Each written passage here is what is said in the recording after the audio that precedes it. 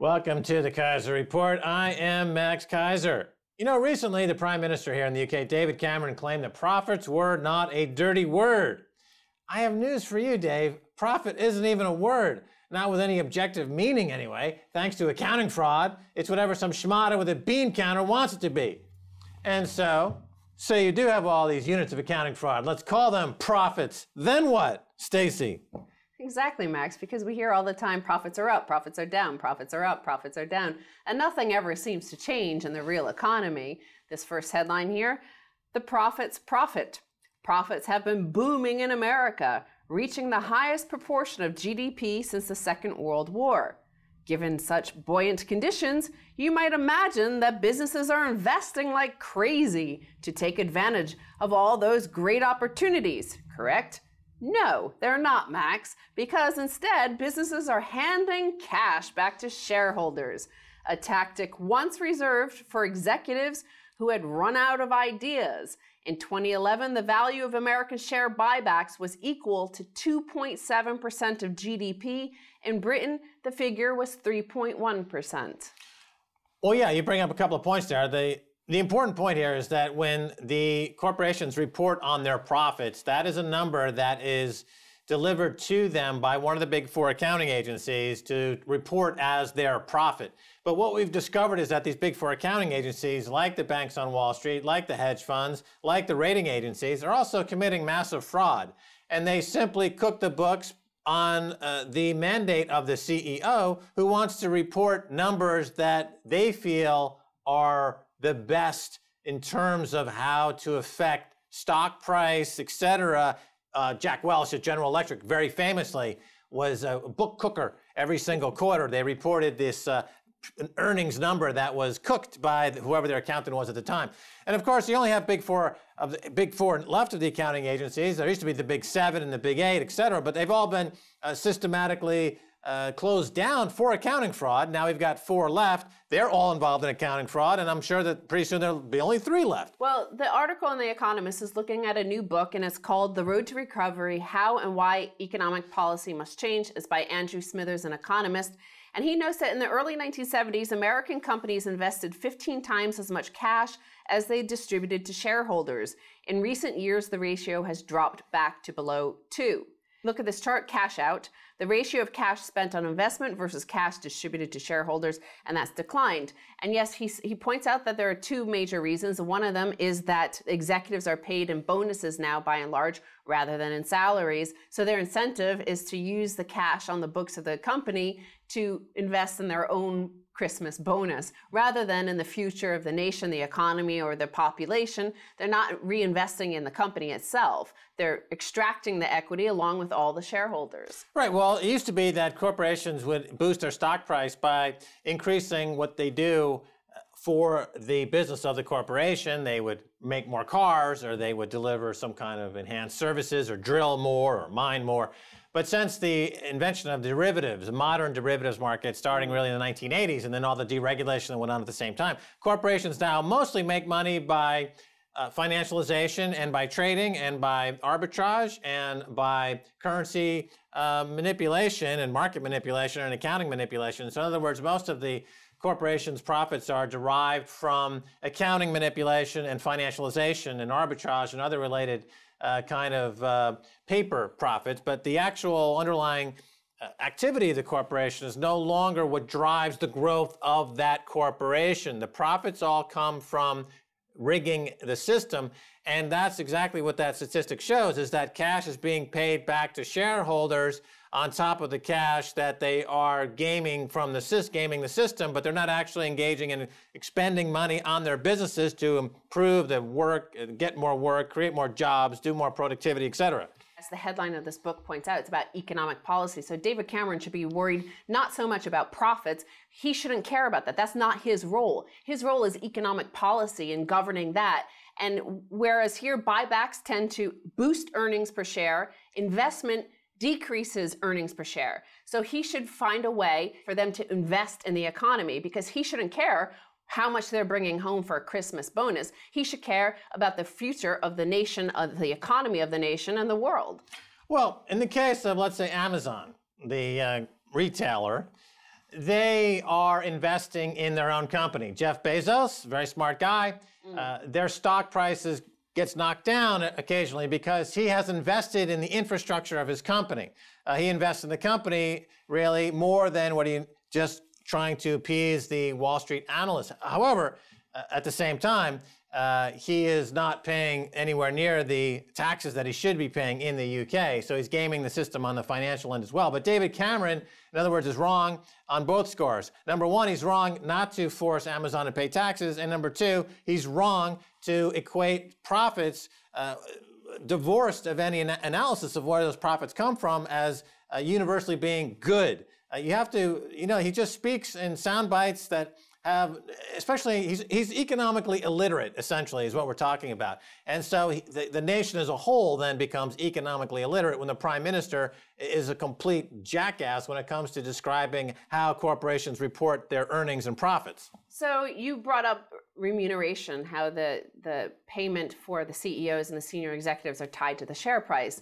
Now, in particular, they also talk about share options, and I know you were a big options trader, so this will be your sort of special topic here. Many executives are rewarded in the form of share options for meeting targets. Options are more valuable when they are linked to a volatile asset. The more the asset price moves, the more likely it is the option will be exercised. Since share prices are affected by trends and profits, executives have an incentive to pursue strategies that make profits more volatile. And indeed, until 2000, profits in the national accounts data had very similar volatility to the reported profits of S&P 500 companies. Since then, the latter have been 4 times as volatile. Yeah, Microsoft's a great example of somebody who's gaming the options market to boost their bonus payments and to massage errors on their balance sheet and income statements as well. But basically what they're saying here is that we are familiar with the idea that executives are paid stock options instead of cash. And those stock options go up in value if the stock price goes up in value. And the stock price can go up in value if one of the big 4 accounting agencies reports phony earnings for the quarter that boost the stock price, thus the option price, and then the executive cashes in those options. What you're saying here is a new twist to a game, which is that volatility in the options market affects how options are priced. And if you can get your accounting firm to come in with lower earnings than you're actually reporting in one quarter and then crash the stock, but then get your options priced at that level, and then have the following quarter have your accounting firm massage the books to report earnings beyond than what you're actually making, and you can boost the options price when you cash them out.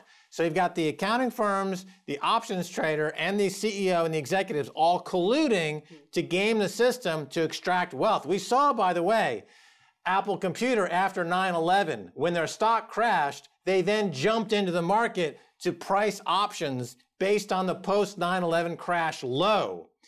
Those executives then cashed out based on the 9/11 tragedy. So they monetized the 9/11 tragedy, the Apple executives, and we see that across the board, the Fortune 500 companies gaming the system, exploiting tragedy when they can, and turning what everyone else thinks is, oh my God, 9/11, what a tragedy. There's Apple like, ha ha ha ha, let's make money on this tragedy. It's disgraceful. Also, they point to the fact that all these changes came about because driven by mark-to-market accounting. Firms mark up the value of their assets during good times and then write them down in the bad. There is no equivalent to this in the national accounts. In Mr. Smithers' view, that means American profits are overstated, particularly at the moment. Indeed, according to the national accounts, American companies have been paying out in cash more than 100% of their domestic profits to shareholders. There's a twofold problem here. So number one is that these companies in America have not actually deleveraged.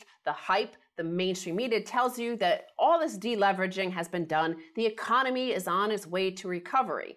The other thing is because if there actually are not so deleveraged, we could be on the verge of another crisis, an economic and financial crisis.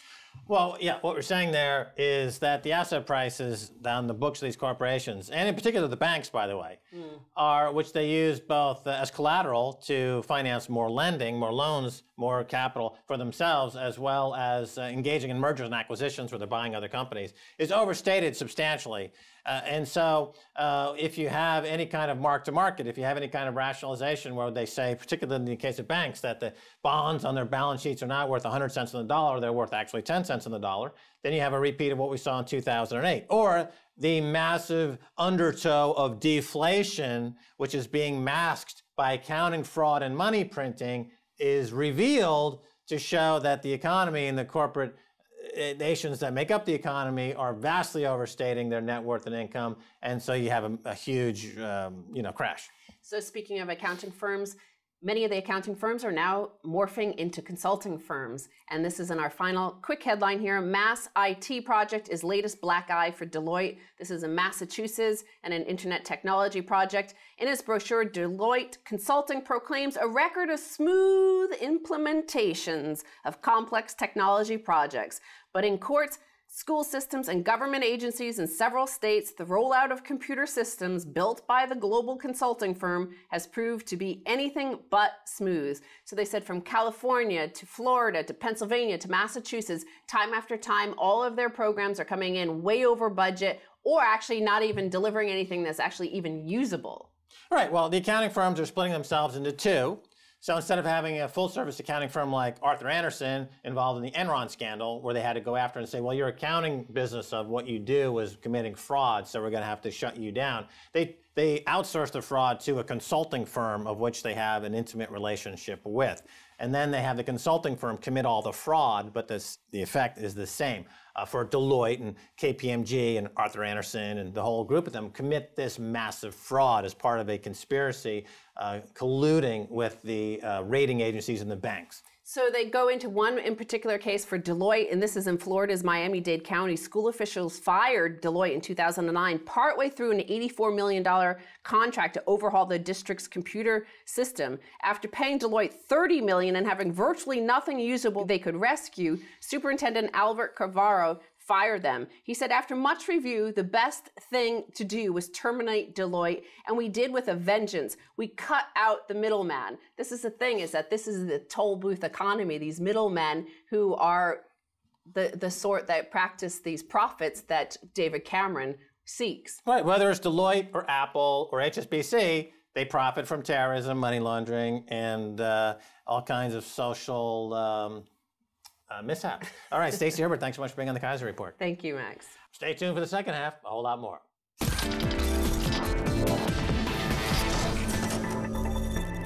Welcome back to the Keiser Report. I'm Max Keiser. Time now to go to Chicago and speak with Francine McKenna of readtheauditors.com. Francine, welcome back to the Keiser Report. Hello, thanks for having me. All right, Francine McKenna, the big four audit firms are morphing into the big four consulting firms. Tell us about why this is happening and if it matters. Well, it's happening in spite of the fact that Sarbanes-Oxley was supposed to stop all that. If you remember, when Sarbanes-Oxley was put in force in 2002 after the Enron failure and Arthur Andersen's involvement in the Enron failure, they said, never again will you have an audit firm that was conflicted, that was doing too much work for their clients such that they lost sight of their responsibility for audit. But in the 10 plus years that we've had since then, nobody's enforcing those rules. Nobody's enforcing those restrictions. And so the firms have gone right back to where they started, and actually probably even better. Deloitte never stopped. The other three firms had to rebuild after selling their consulting firms and waiting for their non-competes to expire. Yeah, we mentioned this in the first half of the show, citing the example of Enron and Arthur Andersen. So here you had an accounting firm that was wrapped up in massive fraud. There was some kind of action in Sarbanes-Oxley, and then you've got Deloitte just ignoring this completely. They are separating their businesses to avoid complying with any kind of reasonable standard of accounting. And also, it should be noted that the traders that were involved in market manipulation for Enron simply went to other trading firms, including JP Morgan, and started doing the exact same false trading of energy contracts as well. So absolutely nothing was done to stop that enormous, massive fraud in the American economy. But in the case of these consulting firms, I said in the first half, I want to get your thoughts on this. Basically, the idea is just to outsource the fraud to the consulting firm because the consulting firm doesn't fall under the same regulatory framework, correct? They're really in sort of a limbo. I've talked to the SEC, I've talked to the PCAOB, the new audit regulator, and said who really looks at whether or not the consulting firm is conflicted or has independence restrictions, in particular if they're working on something that relates to their prior audit work. For example, Deloitte was the reviewer at JP Morgan for the foreclosure reviews. Lo and behold, the work that they were really looking at related to Bear Stearns and Washington Mutual, their former audit clients. So they're sitting there reviewing these mortgages, reviewing these transactions to see if any of the customers have been defrauded, and yet they're being sued by the shareholders of Bear Stearns and Washington Mutual for their failure to audit those transactions while they were at Bear Stearns or Washington Mutual. It really was a farce, and nobody seemed to think that it was their responsibility to look at Deloitte's role as a consultant. Really, the only one who has standing to sue is the client itself, and JP Morgan was not going to be suing them. I was sort of heartened, though, by this situation in the UK with MG Rover, where Deloitte did get slammed and fined pretty significantly, such that they're even appealing it. They were the auditor of MG Rover before they failed. And before they failed, they started helping the executives take as much money out as possible, loot the company through various compensation schemes. And those executives were slammed, but more importantly, Deloitte was slammed for the conflict of interest in not managing their public duty, where you ended up with others paying for those mistakes. All right, let's talk about Deloitte & Touche. It's the largest of the big four. Deloitte's been handed dozens of huge IT contracts for state and local governments. So how and why do these contracts go so wrong? Well, Deloitte was the only firm of the big four that didn't sell their consulting arm after Sarbanes-Oxley was enacted. The other three firms saw this coming and said, maybe we won't be able to do consulting work, in particular to our audit clients. Let's get out of this. Let's focus on audit. And they did that for a little while, but Deloitte never sold their consulting arm. They kept going, and their primary focus is federal services, state and local government contracts. So they do that all over the world. They do a lot of work for the U.S. Defense Department and other sovereign governments. But here in the United States, they do a lot of work for state and local governments. They're still one of the firms that builds custom applications for things like retirement systems and pension systems and unemployment systems. And they're getting in trouble all over the United States. In fact, the Boston Globe has had a series of stories about two contracts, one where Deloitte was fired and one where they'd love to have fired them because they sunk millions and millions and millions of taxpayer dollars in with a system that failed. And it's happened in other places like Marin County, like Los Angeles School District, and now some cases in Florida where they're worried that these systems are just money holes and Deloitte doesn't really take the same responsibility as they should as an audit firm. People are basically confused. Who is Deloitte? Is it an audit firm, a consulting firm? Are they a consulting firm with a little bit of audit firm with a little bit of consulting? Frankly, consulting is growing in all the firms much, much faster, double digits compared to single digits or not even growing at all in the rest of the firms. All right, now Deloitte & Touche has just settled 3 lawsuits over its audits of Taylor, Bean & Whitaker Mortgage Corporation, a lender whose 2009 collapse helped spark one of the biggest bank failures during the financial crisis. Tell us more about this case. Well, this case has been going on since, and this is an interesting case because it's wrapped up with another failure, Colonial Bank, which PwC is being sued for by the FDIC. So you had Lee Farkas at Taylor, Bean & Whitaker, which was perpetrated a fraud. Certain executives have already gone to jail. Certain executives went to jail with Colonial Bank, who is enabling the fraud at Taylor, Bean & Whitaker.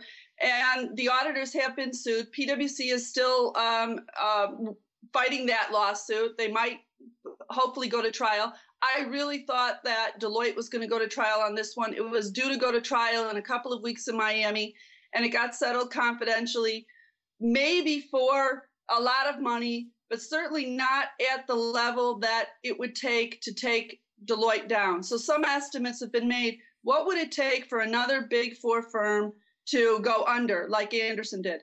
Andersen went under because it was a criminal indictment by the U.S. Justice Department. That will never happen again. They know that mistake. They decided not to make that mistake when KPMG was accused of tax shelter fraud, and they did not indict KPMG criminally for that. KPMG survived and thrived. So that will never happen. But what might happen is a big giant lawsuit from a private party or from some country outside the U.S. that doesn't want to follow the U.S. rules. Taylor, Bean, and Whitaker was that lawsuit. It was a $7 billion claim.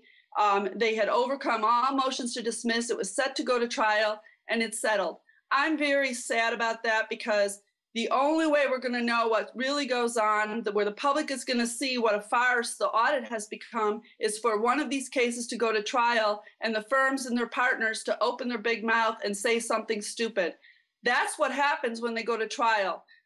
There was a case in Australia, Centro, where the PwC went to trial, the audit partner went to trial, and the case settled in the middle of the trial because the firm and the partner started saying stuff that was really stupid, like blaming the low-level staff, and the firm blamed the partner and said because he signed the audit, it was his fault, not the firm's fault. So that's why they don't go to trial in the U.S. They know that they're going to say something stupid. They know that we're going to see how the sausage is made, and they settle. Fortunately for Deloitte, they survived. It's probably less than $1 billion settlement. Right. Well, you mentioned the collusion with J.P. Morgan in accounting fraud. And in the case of Deloitte, of course, they can simply pay a small fine and then lobby Congress and lawmakers to change the laws so that they can commit the same fraud over and over and over again, but not get caught. This is a pattern we've seen on Wall Street for decades. People don't understand this is also the same pattern with the big four accounting firms. They're caught breaking the law, committing fraud, they pay a small fine, and then they lobby to have the laws changed to allow them to commit these frauds without being fined or penalized. Now, the CEO of Taylor Bean was sentenced to 30 years in prison for covering up funding shortfall by pledging ownership in thousands of the same mortgage loans to multiple investors. Now, Francine, in the UK, that's completely legal. It's called rehypothecation, right? So why pick on this guy, Taylor Bean, when this is really the de facto business model for the entire city of London? Well, you always end up with something to deal with when the firm fails. So in that case, Taylor, Bean, and Whitaker went bankrupt. Colonial Bank failed, was taken over by the FDIC. And one of the nice things is that when there's a failure, there's a bankruptcy examiner report. And we've seen over and over, the other case was New Century, which was a KPMG audit client early in the crisis in 2007. When those firms fail, Lehman is another good example. There's a bankruptcy examiner report that lays out very, very clearly what happened. They get investigative powers that are much more difficult if you're trying to do it through court. And even with those breadcrumbs, that very simple trail that points to culpability, like the Lehman bankruptcy examiner report pointed to culpability of the executives and of Ernst & Young, the audit firm, prosecutors, the SEC, the Department of Justice, they're reluctant to take the firms down because they're so embedded in the operation of the government. Deloitte, who we've been talking about, also audits the Fed, also audits BlackRock and Blackstone, integral parts of what the federal government in the U.S. had to do to try to recover buying assets after the crisis in the TARP program and in other programs to try to recover from the crisis. So they need these audit firms because they're working for the government while they're working for private companies, and they're working all over the world, and they're part of this network, and they play Switzerland, and they're protected by the government from prosecution. Right. So just to reiterate here, that what they've got the CEO Taylor Bean on of repledging the same securities is done by HSBC, Barclays, Lloyds, and RBS every single day in the City of London. They call it rehypothecation, but it's just fraud. Now, finally, Francine, what's the latest on all the dodgy accounting at J.P. Morgan's London Whale and now its $11 billion mortgage-backed securities fraud charges?